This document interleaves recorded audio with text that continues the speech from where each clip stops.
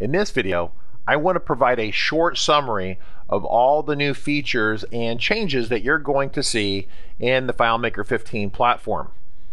Now this is going to come fast and furious, and if you want to know more about these capabilities and changes, then feel free to check out our FileMaker Pro 15 video training course where we dive into all this in more detail. First off, it's important to note that this FileMaker release is FileMaker's first annual release, where they're working on a tighter annual schedule to deliver to customers a consistent product. And this means that we're going to see updates more often, more frequently. Now, real quick, I want to mention that the FileMaker 15 platform has not changed the file format of the FileMaker files. So all the FileMaker files used in 15 are still the .fmp12 file format. And that means fundamentally that you can mix elements of the FileMaker 15 platform with previous releases. However, there are some limitations to that. But the important takeaway is that there is no conversion of your FileMaker file to start using the FileMaker 15 platform. There's new versions of FileMaker Pro for Mac and Windows. There's a new version of FileMaker Server with its own set of improvements. There's a new version of FileMaker Go for iPhone and iPad, and there's also a new corresponding release for the FileMaker iOS app SDK, or what we call FiOS.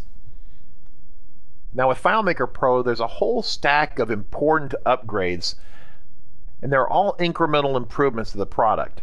The biggest one that I want to point out is a radical improvement in performance when FileMaker Pro is connecting to a database that's hosted on a server that's out on the internet, i.e. the database is not in your office on a server, it's out somewhere else. It's at a different office, it's in the cloud, it's somewhere else. To demonstrate this, we're going to do a split screen opening here. We are here in California, and we are going to log on to a copy of FM Starting Point with about 120,000 records in it. So on the left here we have a copy of FileMaker 14, and we're going to use that to open a database on a server that's in Japan. So say for example we have a worldwide organization, or maybe I'm on a different continent, or I'm on the other side of the continent. On the right side of the screen here I have a video of me opening the same solution with FileMaker Pro 15. Okay? So once again, the server is a 15 server, but we can connect to it with FileMaker 14 and 15.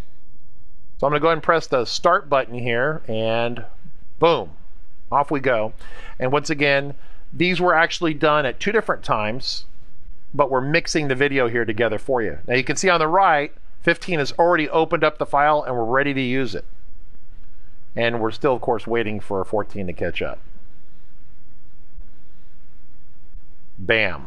As you can see, using FileMaker Pro 15 to connect to a database across the internet is going to be about 300% faster than using older FileMaker Pro 14.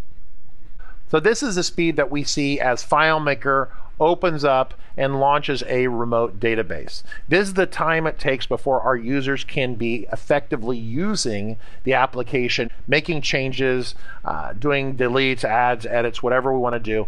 The point is that it's 3 times faster to get our users going and using a solution by leveraging FileMaker Pro 15. Now there's additional performance improvements in other areas, but this one is the most striking. Now throughout the FileMaker Pro platform, there's been additional updates to the security system within FileMaker. FileMaker is paying more attention and providing more visibility on whether your connection is secured and encrypted, and whether the SSL certificate that's on the FileMaker server is valid and up to date. And of course, this leads us into an area where there's a litany of small but important updates. For example, within FileMaker Pro 15, there's an automatic updater now that the users can press, like in other applications where you just press the button and the app updates to a new bug release version. If you're writing scripts within the script workspace, there's all sorts of improvements that allow you to undo the work that you do. So if you make a mistake, you can roll it backwards. Great improvements there. There's a new obscure edit field. So if you're building your own security, you're doing some things where you don't want the users to see what's maybe being typed. People around them might be looking over their shoulder. There's a new obscure edit field, which is pretty cool. And there's all sorts of other minor improvements to the product. Now with FileMaker Go, there's a couple neat features that have been added to this, specifically Touch ID. So if you have a newer iOS device and you use your fingerprint to identify or use the security within the product, FileMaker can tap into that to allow you quick access to your FileMaker file. Additionally, there's the force control, which is in plain English kind of a variable pressure sensitivity within the product. So you can actually push a little harder on the icon and it will show you the recent files that you've opened. So coupling this with the Touch ID makes for a very quick and easy access to a mobile solution. While it might seem minor, this makes a big difference to your mobile users for getting into the database quickly. Now there's also iBeacon support that's being added to FileMaker Go. And this allows FileMaker Go to go out and sense these little radio transmitters that can be put in different products or in the warehouse or things like that. So if you're not familiar with iBeacon, go check it out. But FileMaker Go 15 supports iBeacon. Now with FileMaker Server, we have all sorts of videos where we're covering the improvements with Server, but FileMaker Server 15 supports additional types of SSL certificates, which is nice. It also has about an 8% performance improvement as tested by some of the senior developers in the FileMaker community, and we have videos on that. FileMaker Server 15 also will recover from an overload condition if you push it too hard. So say, for example, you have a larger organization and suddenly you have 200 people that push hard on the server and you tend to overload it. FileMaker Server 15 recovers from that overload condition much easier. It's actually much more robust under the hood, which is great. Now within the FileMaker platform, there's the ability for FileMaker to talk to Oracle, Microsoft SQL, and MySQL.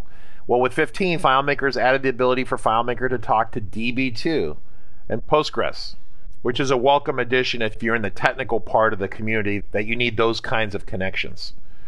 FileMaker Web Direct has been improved, and specifically for support for mobile phones. With Web Direct for FileMaker 14, they radically improved the performance, and in other videos we show how FileMaker doubled the performance of the product. Well, with Web Direct 15, we have explicit support for smaller mobile devices, which means that sort dialogues and login dialogues and all these dialogues that were made for larger screens have been downsized for smaller mobile devices to access a FileMaker solution. And lastly, with the 15 release, FileMaker Incorporated is rolling out a new licensing program which is vastly easier to understand. It's called FileMaker License for Teams.